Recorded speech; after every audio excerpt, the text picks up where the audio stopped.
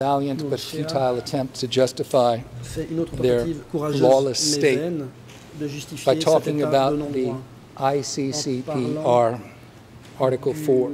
L'article 4 du pacte international sur les In droits that civils. article on the International Covenant, I believe, of Civil and Political Rights, talks about Il y est question certain derogation of certain responsibilities on these issues can occur when a state invokes Article 4, a national emergency. First of all, I'll talk more about it, but first of all, by the terms of that, I'll talk in a moment of why this is completely inapplicable to crimes against humanity and criminal cases like this. But even by the terms of that, the covenant requires that the state officially declare a state of emergency. Nowhere in the 550 pages of Nuncia's brief do they ever even claim that the DK officially declared a state of emergency. The general comment to that convention says in General Comment 29, Paragraph 2, before a state moves to invoke Article 4, the state must have officially proclaimed a state of emergency. The latter requirement is essential for the maintenance of the principles of legality and rule of law at times when they are needed most. This is important, very important. Très important. National emergencies is a time when law is most needed, when you want to control the state from abusing citizens and overstepping its bounds. Some of the cases that the Nuncia team cites have nothing to do, of course, with killing people, executing people without any judicial process. The kind of derogation when a state of emergency is officially declared are things like they cite the case in the European Court of Human Rights of Aksoy versus Turkey. In that case, the European Court accepted the Turkish government's argument that the PKK terrorist activity in southeast Turkey had undoubtedly created in that region a, quote, public emergency threatening the life of the nation. They accepted that. And the court still found, in that case, the Turkish government wanted to hold suspects for 14 days before they saw a judge, before judicial intervention. Pendant 14 jours des suspects avant de les déférer devant un juge, mais in the case of Nure Sen, the same ruling when there was an 11-day detention without seeing a judge, without any judicial intervention. Autre arrêt, même décision pour une demande de Your Honor, placement the laws en that we're détention applying here, pendant crimes against humanity, and the laws of armed conflict, they apply in armed conflict. They apply at times when there is a real national emergency. It would defeat the very purpose of the laws of armed conflict to say that law is suspended during an armed conflict. Just the opposite is true. Productif de dire que les lois de la guerre sont suspendues par en temps de General Comment 29 goes on to say in paragraph 11. Les interprètes signalent que l'accusation lit extrêmement vite et que c'est extrêmement dense et donc l'interprétation s'en ressent beaucoup. Can never be applied in a case like this.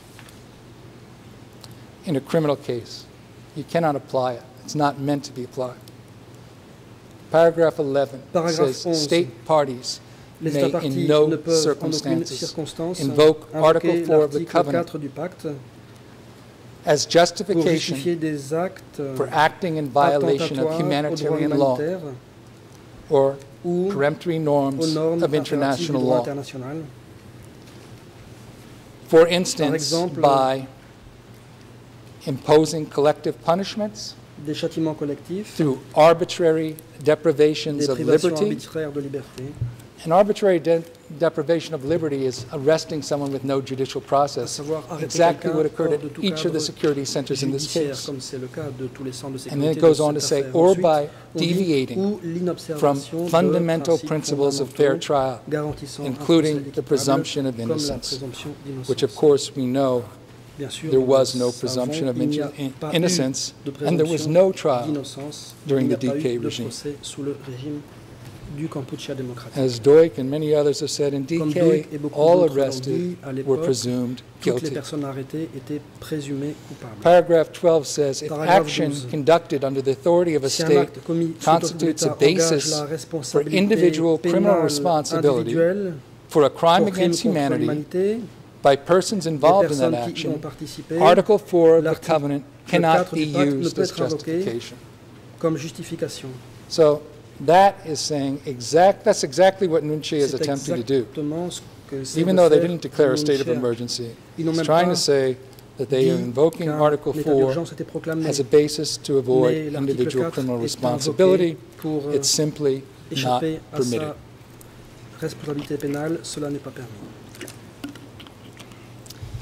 Your Honors, the Geneva Conventions deal, particularly Common Article 3 of those Geneva Conventions, have been described in the international jurisprudence, such as the Celebici Appeal Chamber judgment, as the absolute minimum standards under customary international law that apply to all conflicts, internal or international. They called it a minimum yardstick, which reflects elementary considerations of humanity. And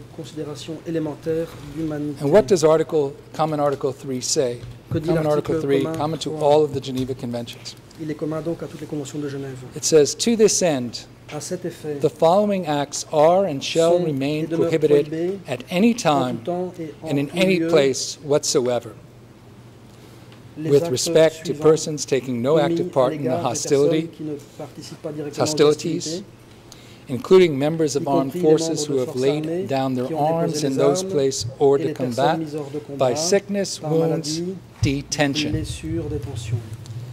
First, violence to life and person, in particular murder of all kinds, mutilation, cruel treatment, and torture. And then skipping to paragraph D, remember this applies to even soldiers in detention.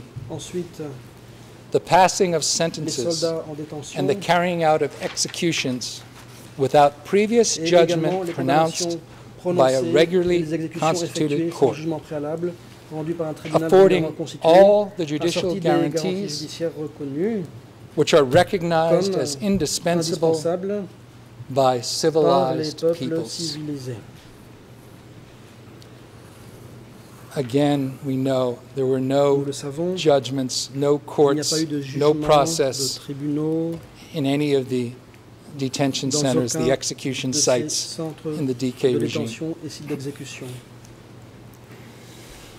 Another case cited in the Nunchia brief is another European Court of Human Rights case, Ilashku. And in that case, the court reiterated that, quote, even in the most difficult circumstances, such as the fight against terrorism and organized crime, the convention, and there they're talking about the European Convention of Human Rights, prohibits in absolute terms torture and inhumane or degrading treatment. It said that no derogation from it is permissible, even in the event of a public emergency threatening the life of a nation.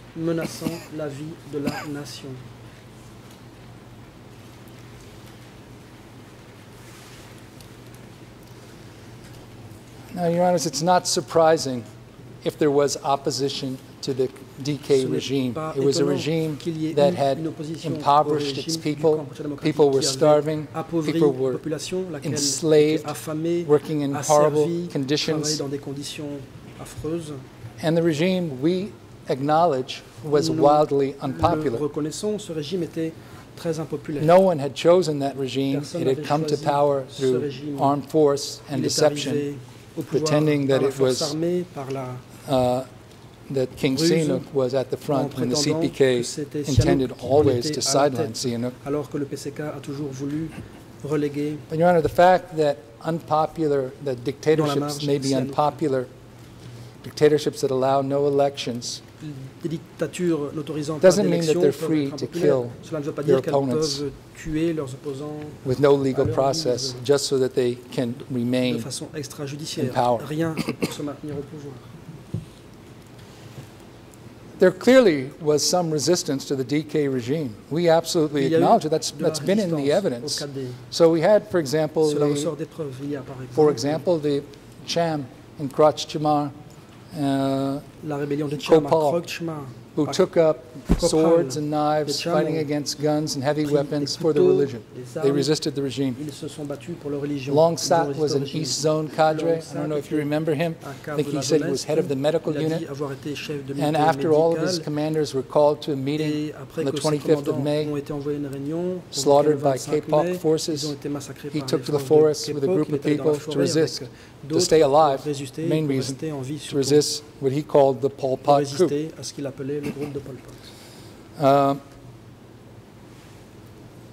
There are other examples.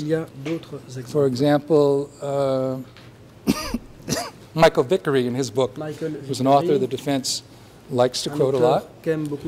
He talks about a revolt in Chikrang district in Sector 106, which revolted in April 1977 after a rumor spread that Sihanouk was about to return and the regime was about to fall.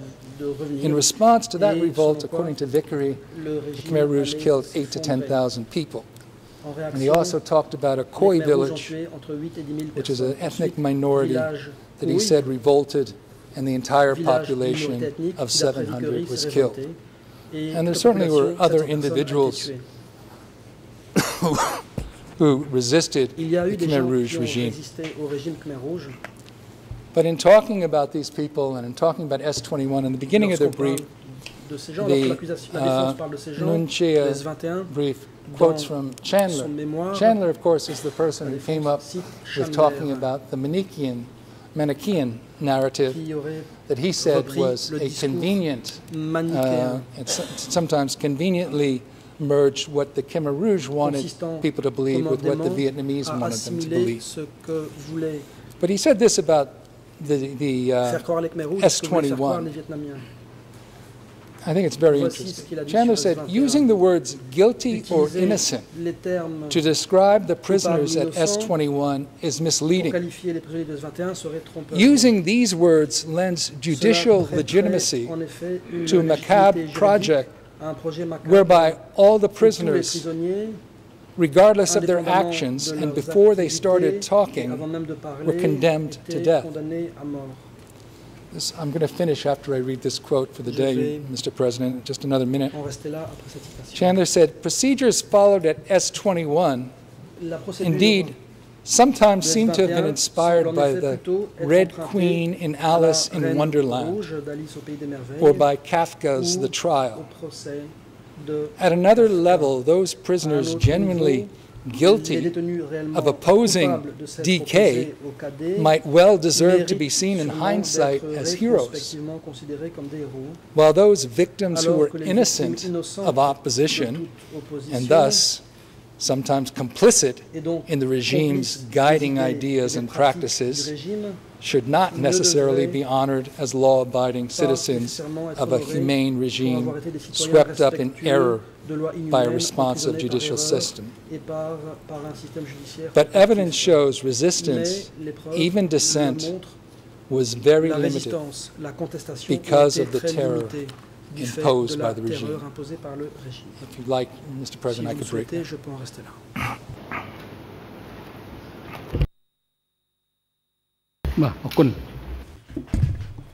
President, thank you. It is now the appropriate time for the adjournment.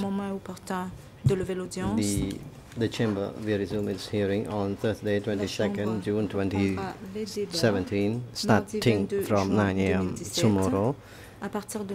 The Chamber will continue to hear the closing arguments of case 002/02, and tomorrow is the time for the co-prosecutor to resume the rebuttal in the morning, and the Chamber will not hold its hearing in the afternoon. Please be informed. Security personnel are instructed to bring the two accused, Nunchi and Kyusampon, back to the ECCC detention facility and have them returned into the courtroom tomorrow before 9 a.m. The court is now adjourned.